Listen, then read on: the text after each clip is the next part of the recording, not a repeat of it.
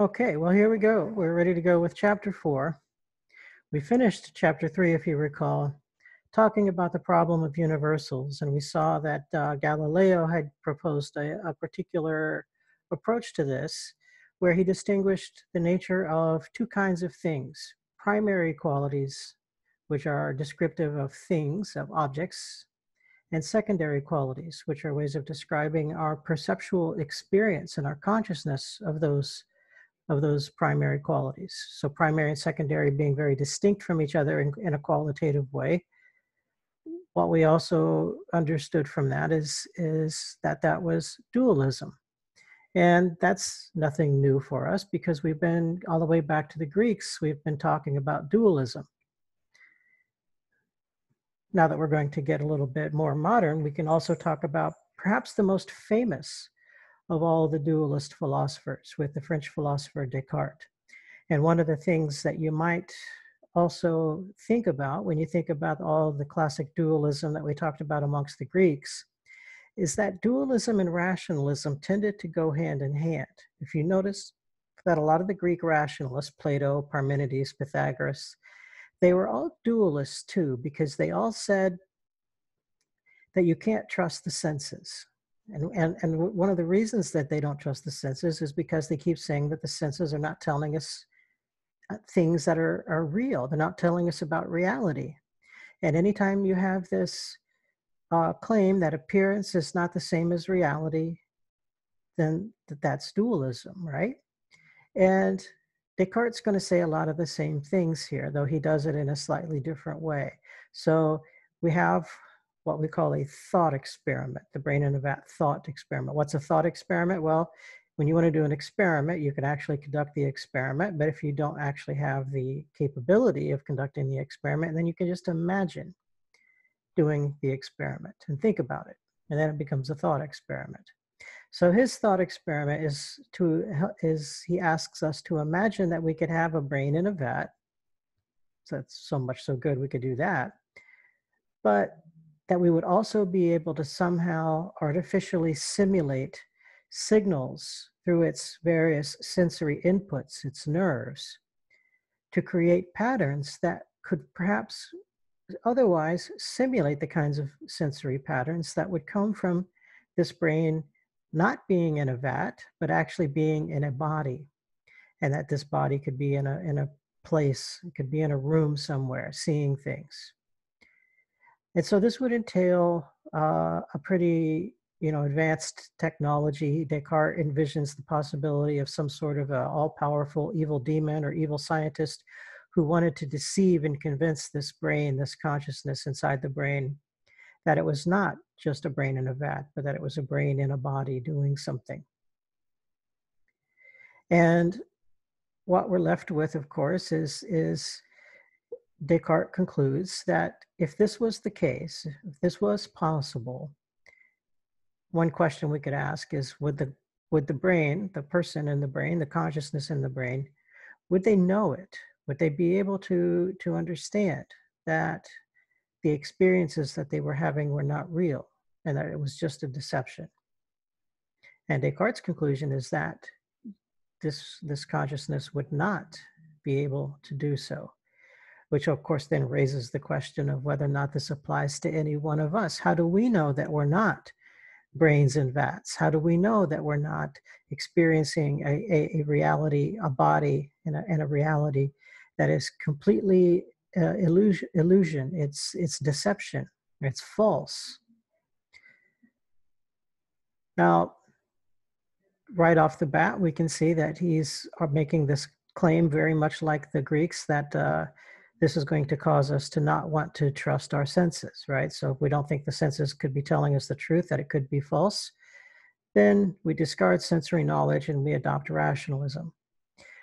But one of the other major goals of Descartes here was to try to create a philosophy based on claims that could not be doubted. And part of the issue, of course, is that we saw so many of the different philosophies emerging from the Greeks contradicting each other. And maybe some of the problems with all of these contradictions is that all of those old philosophies rest on assumptions that perhaps were problematic and perhaps could be doubted. And Descartes says maybe it would be better if we could come up with a philosophy where my starting assumption is one that cannot be doubted. And so his real point here was to come up with this famous undoubtable statement. And that is his, I think, therefore I am, right? So we could doubt the senses, but we cannot doubt the fact that I am here having these thoughts in the first place, that I am engaging in the act of doubting and thinking. And so even though I could doubt my body and I could doubt the world around me, I cannot doubt my own mind. I cannot doubt my own consciousness. It must exist. Though, got another ism here. We could think about the possibility that if we really went to the extreme here, then this could entail the possibility that my consciousness, which I cannot doubt is real, is the only consciousness that exists in the universe. That my body doesn't exist, the house that I'm in doesn't exist, all of the students that I think that I'm talking to through my computer here do not exist. It's all false. It's all an illusion, perhaps a deception because of some evil demon or evil scientist who wants to deceive me. This is called solipsism. The idea is that if we really take these ideas seriously, maybe there is no other consciousness in the universe besides my own. Now, Descartes never intended for us to go that far with this kind of thought process here. He really just wanted us to realize that it would be possible to doubt the senses, but to not actually doubt the senses, right? So he's going to be a rationalist. He's going to say, yes, thinking, logical thought, all of that internal stuff, that's important. That's the key to knowledge, not the senses. But he doesn't want us to go down that slippery slope of solipsism. Now, that does remain a logical possibility if we were to really take this thought experiment seriously. So, like those others before him, Descartes is both a rationalist and a dualist. Descartes is really one of the first philosophers to really bring the concept of dualism to the fore and make it explicit that this is what we're talking about here, that there are these two realities. We see that the kind of dualism that we talked about in the Greek philosophers, it was really more implicit in what they were describing. Descartes is really explicitly espousing the idea that mind and body are somehow different from each other, and that there would be two different things, right? And now they need to interact with each other. And so this is a tricky thing, right? How is it that a thought, how do I have a thought that I want to do something like scratch my face? So of course the idea is that causes my hand to come up here and it scratches my face, right? So the mind controlled my arm. This is not a one-way street of communication, though. There's back and forth here, because now what happens is that the hand coming up here and scratching my face, that's a physical bodily process, but it activates sensory receptors. It travels back into the brain and back into the mind, which then provides that kind of feedback to tell the mind the consequences of what just happened. Oh, I felt an itch, I want to scratch it, so now it succeeded, it's gone, right? So this back and forth, the mind tells the body what to do, the body informs the mind that those actions were performed successfully. So that's the nature of interactionism, mind-body interaction. How is this achieved?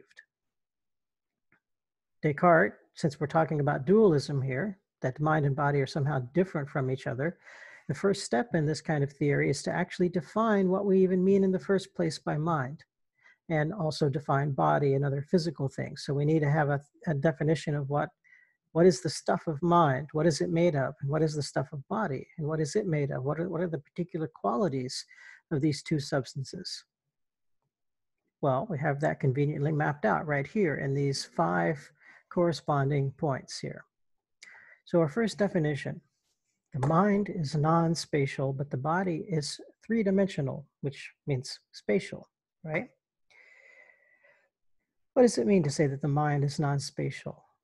Let's contrast it first with the body. We say it's 3-dimensional, right? So we can say a 3-dimensional object is something that has a length, a width, and a height, right? But we can also think about it as,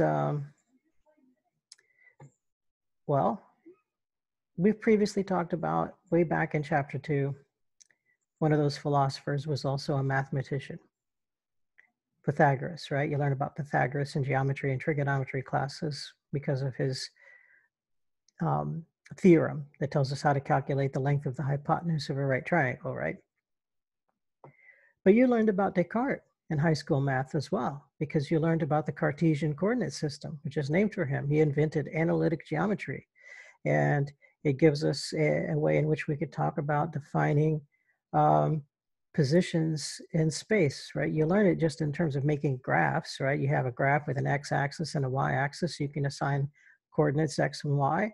Though in reality, Descartes' talking about a three-dimensional space. So you can also try to graph that in XYZ coordinate system and assign things positions X, Y, and Z in that three-dimensional space. So of course, the body being three-dimensional means it can be assigned positions in this three-dimensional space. It can be given X, Y, Z coordinates. The mind, on the other hand, if it's defined as non-spatial, means that it cannot be spatial. It cannot occupy a position in that space. It cannot be given coordinates. Next point. These 2 points are basically just opposites of each other, and very much the first points are, right? Spatial versus non-spatial. Here, material for the body, immaterial for the mind. M means not, right? So it's not material. So material means that we're talking about the body made of material substance. Whether we're talking about the old-fashioned idea of atoms from Democritus or the more modern idea of atoms, whatever substantial theory you want to talk about of matter, that's what the body is. The mind is essentially not that, immaterial. What do we mean by immaterial as being not matter? It's ghostly, right? It's ethereal. It's not a substantial thing. The best analogy I can come up with would be something like Casper the Friendly Ghost, right? Casper the Friendly Ghost can walk through walls because the walls are made of matter, but Casper is not.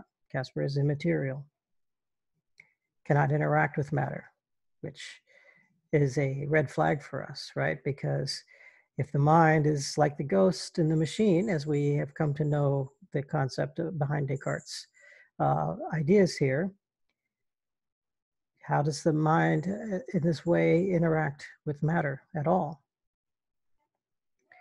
We also see that the body is determined, but the mind has free will. Of course, this makes some sense that if the if the body is material, it must obey the laws of matter, the laws of physics govern it. But the mind, being immaterial, would be exempt from the laws of physics and can have free will. In a claim that kind of harkens back to the Greeks here, we see that the mind is perfect and the body is imperfect. That's a very Platonic way of thinking about things. And then this very interesting contrast at the bottom, the mind is the realm of truth, reason, and wisdom, but the body is the realm of action. How are those opposites of each other? Are they meant to be opposites, or are they just distinctions? Well, one way we might think of them as opposites of each other is if we remember Parmenides. Remember Parmenides saying things, and Zeno, his student, and the various paradoxes, like the dichotomy paradox, that motion is somehow illogical, violates the logic of mathematics. And so maybe it is the case that, that the wisdom and the reason and the logic that happens in the mind is somehow incompatible with the actions of the body.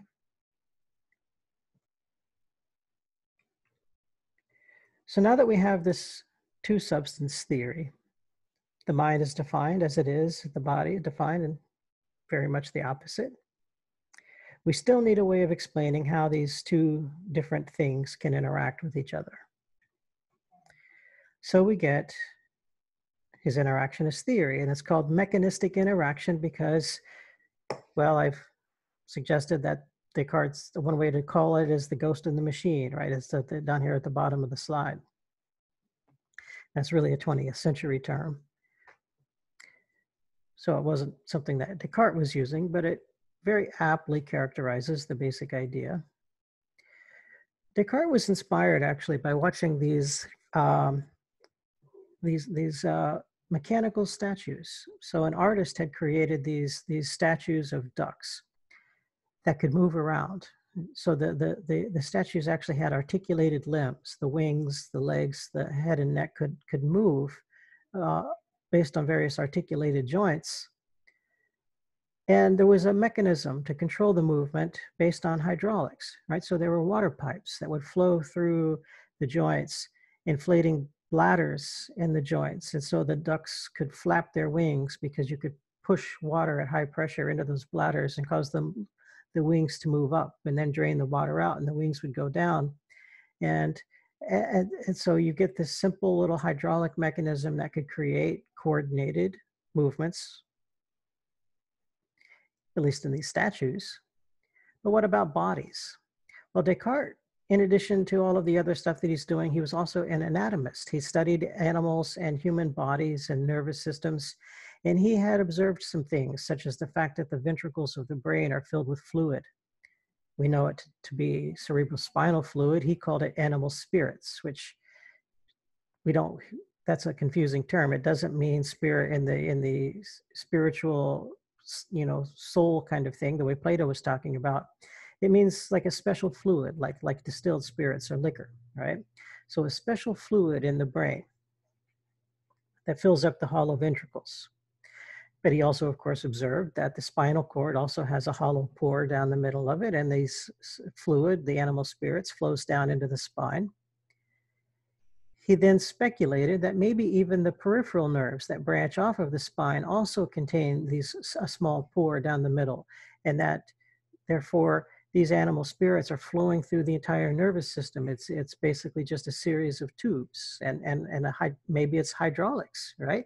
Just like water passing at high pressure through the pipes of these statues could cause the statues to move around. Here, the animal spirits flowing through all of the various nerves could cause the similar kind of thing, that animal spirits would flow into your arm and inflate the muscles like bladders, which would then cause movements around the articulations of your elbow and shoulder and wrist and so forth. Of course, he's a little bit wrong there, because even though it is true that there's cerebrospinal fluid in the ventricles of the brain and in the center of the spine, the rest of the peripheral nerves do not in fact have a pore down the middle where you could have this fluid flowing through them. But he at least starts with this idea that this is the way bodies work, right? That there's some kind of a process of flowing from the brain into the nerves. And, just at a simple way of describing it, that of course is still consistent with our modern neuroscience. Instead of animal spirits and hydraulics, we would just talk about action potentials, but it's still therefore a chain reaction of things coming from the brain down to the spine and out to the peripheral nerves.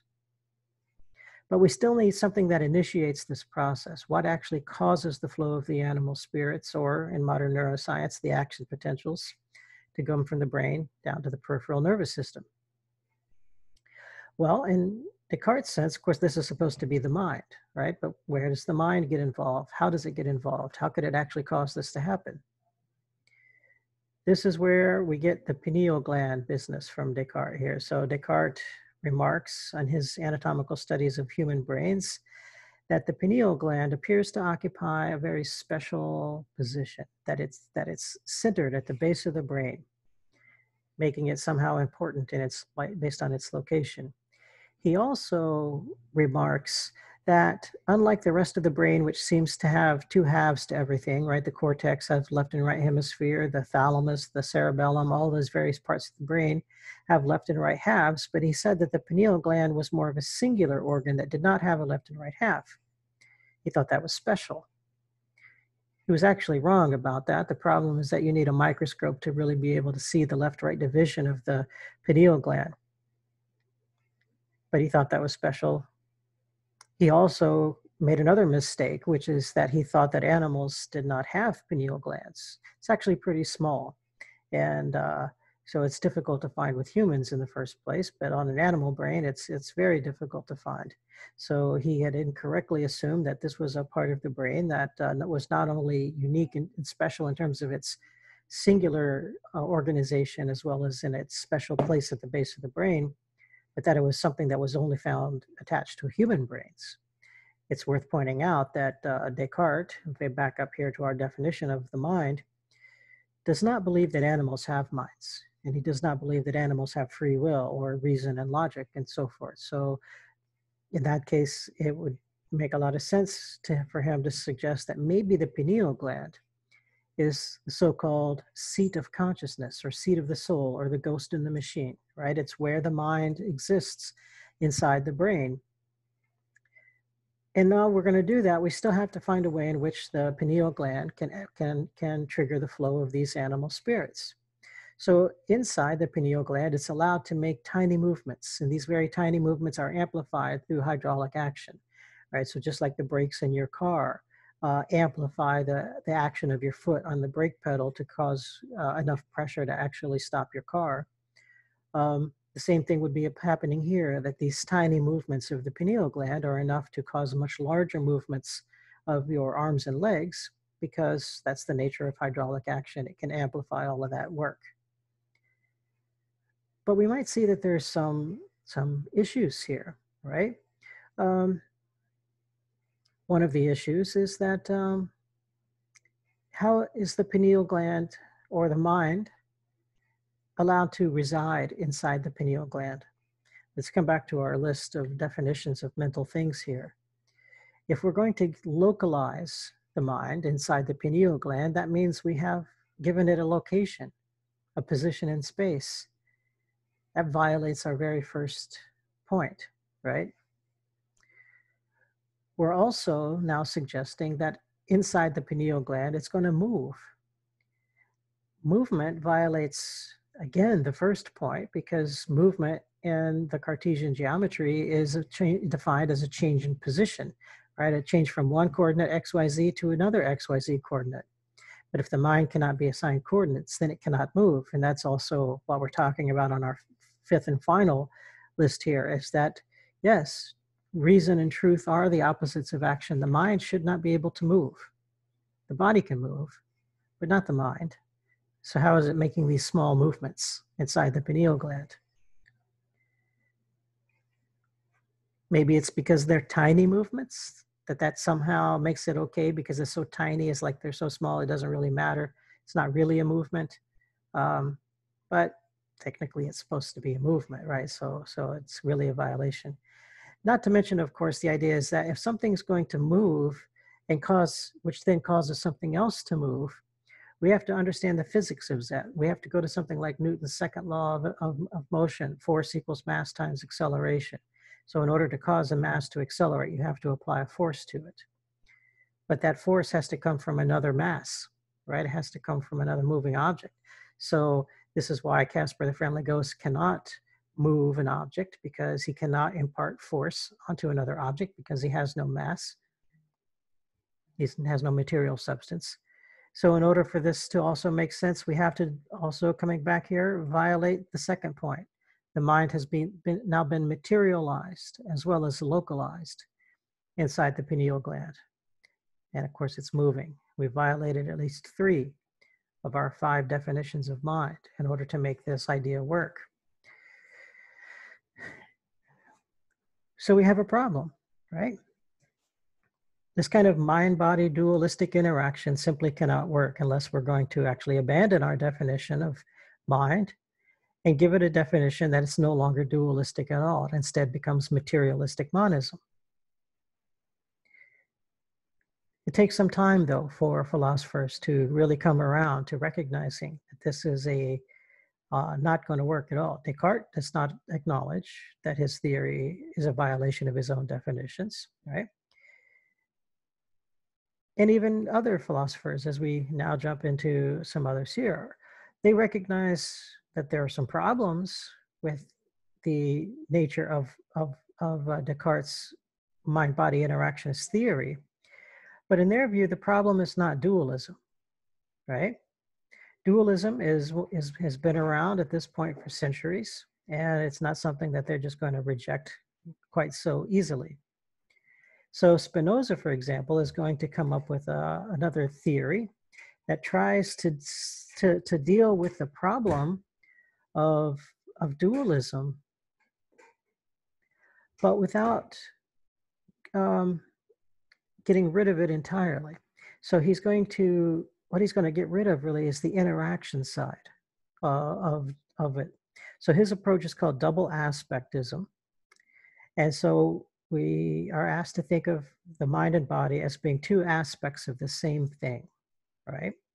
Just like two sides of the same coin. Think about what that means, right? You can have a coin, you have a head side and a tail side. So they're obviously distinct and different from each other, but nevertheless, they're part of the same underlying thing. So that would be a single substance theory, right?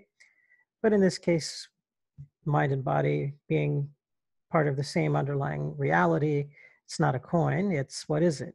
Well, Spinoza is a very highly spiritual guy. So he says that everything is God, that single substance that makes up everything, mind and body and everything is God. In fact, everything in the world is made of God. Not just you and your mind and your body, but the table, chair you're sitting on, the grass in your yard, everything. Your best friend and your enemy, everyone. Everything is made of God. This was actually quite a controversial claim to be making in his day. It's a violation of the basic monotheistic ideas of Christianity, as well as Spinoza was a Jew, actually. So his Judaism was also kind of in contradiction to what he's talking about here. So he actually got in a lot of trouble, had to go into hiding, because what he's really talking about is pantheism, that everything is God to an extent, right? But in this case, it can solve the mind-body interaction by suggesting that there's no interaction that has to be solved at all, right? That merely what's happening is that what's happening in the mind and what's happening in the body reflect the same underlying causal force. So in this case, going back to our example, if I want to scratch my head because I have the idea I want to scratch my face, and then my hand comes up here and scratches my face, that's not cause and effect. My mind did not cause my hand to do that. Instead, what's going on is that, according to Spinoza, God wanted that to happen. And it happened in both the mind and the body at the same time, without any back and forth cause and effect going on there. We might then also see that this would imply some things about human free will, which is that it cannot exist. So we see another difference with Descartes rejecting free will here by Spinoza with determinism. He says that it would be wrong to exempt the mind from the so-called unity of nature, right? The idea is that all of nature is united as God is the ultimate cause of everything. But if somehow the mind is able to be exempt from all of that stuff and to not be a part of all of that stuff, would just be an unnatural kind of philosophy. So he says that it has to be the case that mind, body, and nature must all be part of the same thing. He says that so cause and effect, right? Everything has a prior cause. That's just an absolute truth. He says that we only think we have free will because, it's like saying it's an illusion. Really what it means is that we oftentimes we just don't think about the causes of our own actions, right? Why are we doing what we're doing? Well, if you stop and think about it, there's probably a reason. There's some prior cause. We just usually don't do that. We usually don't sit down and think about that, right? I could be asking, why am I sitting here right now trying to explain the concept of free will to you? Well, of course, I'm doing that now because I need to get this lecture recorded for the semester that starts tomorrow. But then I would also ask the question, why do I have to prepare a lecture for this semester? Well, because UCF hired me to teach this class to you. Why did UCF hire me to teach this class? Because I applied. Why did I apply for this job? Because I got a PhD in psychology. I need to have a job doing it. Why did I get a PhD in psychology? Well, because I got a bachelor's degree in psychology. Why did I get a bachelor's degree in psychology? Well, that was 30 years ago, so I couldn't quite tell you the whole story. I don't remember, but there must have been some reason that I was interested in all that sort of stuff. The basic idea is that there is a long chain of events here, a long chain of cause and effect that have led me to being at this point in my life, sitting in my house at midnight, the night before the semester starts, recording this lecture on Spinoza. So there is, in fact, that chain of events, right? But we don't normally think about those things, right? We can. And if we do, we will realize that, oh yeah, there's a lot of prior causes that have led me to be doing what I'm doing right now. But since we don't think about them, we tend to ignore it. Therefore, it becomes an illusion that we are just spontaneously doing things. That, oh, I'm just going to spontaneously do whatever, right? No, right? If you really think about it, every choice that you've made had a prior cause. That's at least what Spinoza is arguing. In a similar way, Leibniz is going to give us a dualistic theory, but abandoning the dual substance part. So he has another single substance theory, but he's got a different substance. Instead of God, we get monads. Monads should be thought of as a little bit like atoms, but rather than the more inert, lifeless atoms of Democritus, we're talking about living atoms, a form of living energy. And something else that is somewhat similar to Spinoza is Leibniz is saying that all of these atoms, all of reality has consciousness. That consciousness is itself a pervasive, permeating aspect of the universe. Everything has consciousness. So that term is actually called panpsychism. I didn't put it in the notes here, but panpsychism is the idea that consciousness is part of the universe. Leibniz gives us a hierarchy so that we can have different kinds of monads that have different kinds of consciousness. So again, we have God as the supreme monad. So supreme monad here capable of knowing all. We use the term like omniscient for that, right? To know all. So that's the supreme monad. Human minds are not capable of all-knowing omniscience, but we are capable of logical, rational thinking. So that means the human mind is made of rational monads. Step down the hierarchy, right? Animal minds are not capable of logical thinking. Leibniz here would agree with Descartes in that regard. And so we would say that animal minds are made of sentient monads because they are self-aware, right? Animals are aware that they exist, that they have feelings perhaps, that they have needs. An animal knows when it's hungry, for example. Knows what it's like to be hungry, knows what it's like to exist. So that's awareness, that's sentience. So they have sentient monads. And then there's all the other matter in the world made of simple monads, rocks, ink pens, even your body, right? Made of simple monads, not conscious, but conscious. What does that mean? Not self-aware, but conscious. So maybe the better term is maybe say unconscious, right? So a rock, for example, doesn't feel hungry, doesn't know what it's like to exist, doesn't know what it's like to be a rock. There is nothing to be said about what it's like to be a rock. But nevertheless, the rock made of simple monads must have some kind of consciousness. Even if it doesn't rise to the level of awareness, it is still a form of consciousness or unconsciousness. And so with consciousness being a property of all monads, now there's no more of a problem to be explained, to understand how mind and body could somehow coexist. Everything has consciousness, all monads, everything is made of monads. Monads can interact with each other in a way maybe a little bit like the atoms are, but we do have another kind of parallel with Spinoza here with Leibniz, which is that the mind and body do not really interact with each other, right? So again, we're trying to avoid the mind-body interaction of Descartes because it seems to fail. So the mind-body get to be separate from each other.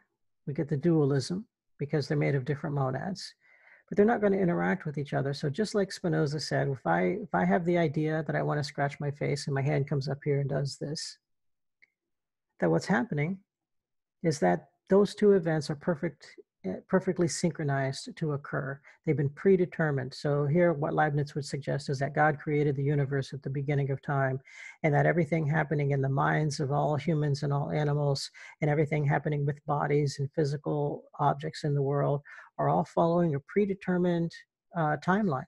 It's like a wind-up toy that God created at the beginning of the universe, and everything is unfolding according to this predetermined timeline. And so it's all in perfect harmony. They're working in parallel, side by side, all events unfolding in all of these different domains all at the same time. And so it just happens that at some predetermined time, I'm going to have the idea, scratch your face, and then my hand's going to come up here and do it. And it just perfectly coincides with each other even though my mind did not actually tell my hand to do that, right? It's all predetermined. So something we see in common between Spinoza and Leibniz is that in their attempts to eliminate the mind-body interaction, but keep this single substance dualism kind of stuff here, that along the way, we've lost our free will. So that's a kind of a weird thing here, is that Descartes' theory doesn't work very well because we can't find a way to make mind and body interact with each other.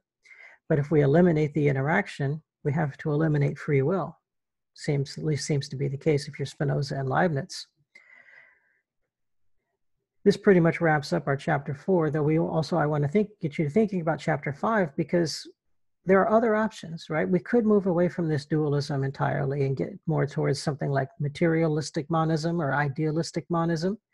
But it's really we're going to have to change our geographic setting a little bit and jump across from continental Europe, where all these guys are, to the British Isles, and look at the English and Irish and Scottish philosophers who are going to really take things in a different direction. They're going to move towards empiricism. They're going to move towards monism of various types. But these dualistic and rationalist ideas are very old. They've been around for a long time, so they don't go away overnight, right? And so it takes a little bit of a cultural difference in the British philosophers to really be willing to make that leap. So stay tuned for chapter 5.